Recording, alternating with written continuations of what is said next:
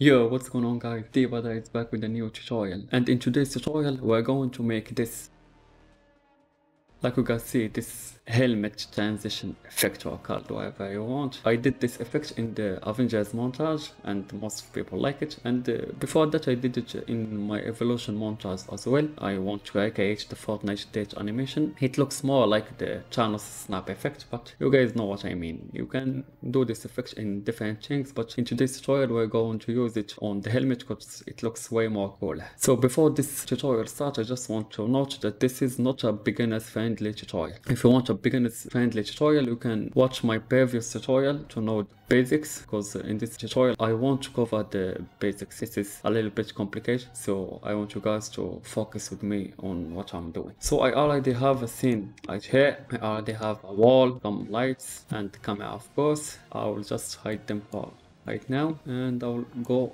right here, and as you can guys see, I already animated his hand so that like he touched the helmet, and the transition will start from the moment that he touched the helmet.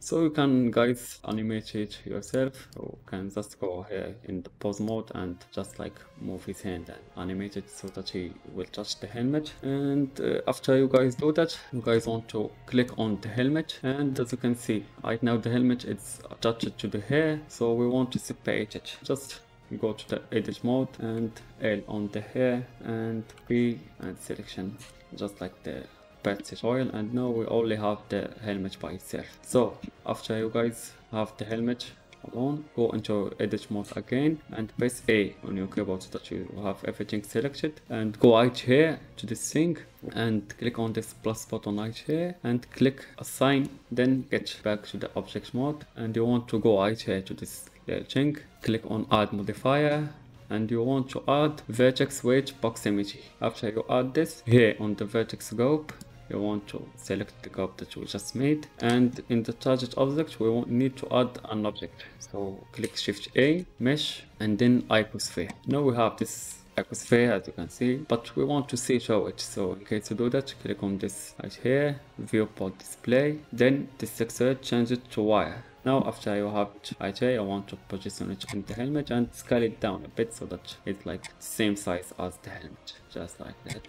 Alright, now click on the helmet again. Let's move this right here and click on the helmet again. Go back right here, and in the object we want to select this icosphere that we just add. Now we want to change this proximity mode from object to geometry, and this geometry thing from vertex to edge. Alright, now we want to change this value right here.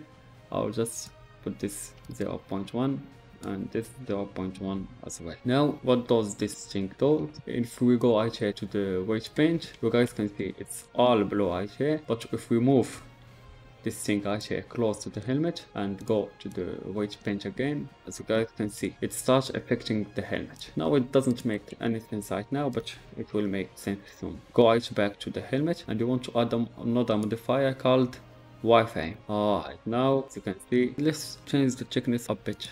Let's go like 0.04, I guess. Okay, that's look cool. And in this vertex group, you want to select the group that we made. Now it goes, but if we move this, as you guys can see, it's affecting it. See, but it doesn't affect it well. So let's select this icosphere right here and click R, then X, then 90, so that we rotate it 90 degrees in the x-axis, and go to the edit mode, and you guys want to delete the half of it. So that's selected, then X and vertex, so we only have the one half. And now if we move it, as you guys can see, it's affected very well. Okay, let's put it in a position that looks good, just like in the middle right here. Alright, now as you guys can see, alright, now this is cool. You want to select this wireframes again, and you want to duplicate it by clicking shift and D. Now after you duplicate it, you want to remove the wireframe modifier so that we get back to the full helmet. And to control the helmet, we want to add another modifier called mask, and in the vertex group you guys want to select the group that we made. Right, now if you guys can see, when I move this, you guys can see it's like a pair and disappear. But we don't want that. We want the helmet to be full helmet at the beginning, and when he touches his helmet it starts disappearing. So in case to do that, we want to change these values right here. I will put 0.9 in the first and 1 in the highest. Now if we move this, as you guys can see, it's like full helmet and it goes. But as you guys can see, this wireframe effect is delayed. So in case to make them both happen at the same time, we want to duplicate this icosphere right here. Let's move it close a bit, and we want to select the wireframe and change the icosphere to the second one, just like that. Now as you guys can see, this icosphere controls the wireframe and this one controls the helmet. So we want to make the helmet full right here, and let's go to the frame when he touches his helmet right here, I guess, and let's add a keyframe in the location for this. And now let's use this. Alright, let's put it right here and add another keyframe for location. Now select both the icospheres, then Ctrl P and object, so that when you move it they both moves at the same time. So we don't want that to appear right now, so we want to move it back a bit right here and another eye location. And now we want to move like a couple frames forward. I'll just give it a whole second, I guess.